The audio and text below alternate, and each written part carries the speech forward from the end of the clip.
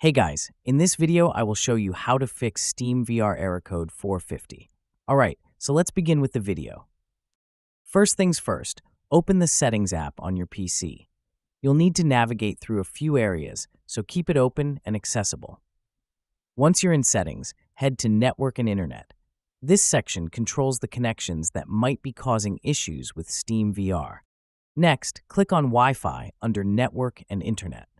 You'll see a list of available networks. Locate and click on your active Wi-Fi network to view its properties.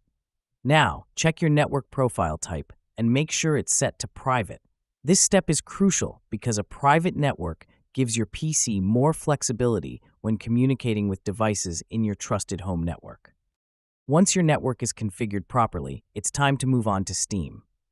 Open the Steam application on your PC and go to your library. From the list of installed games and tools, find Steam VR. Right-click on it and select Properties. In the Properties window, click on the Betas tab to view available beta options. Under this section, open Beta Participation dropdown. Choose Steam VR Beta Update. This often fixes the problem, since beta versions usually include patches for common bugs and connectivity issues that users experience. Now for the final step.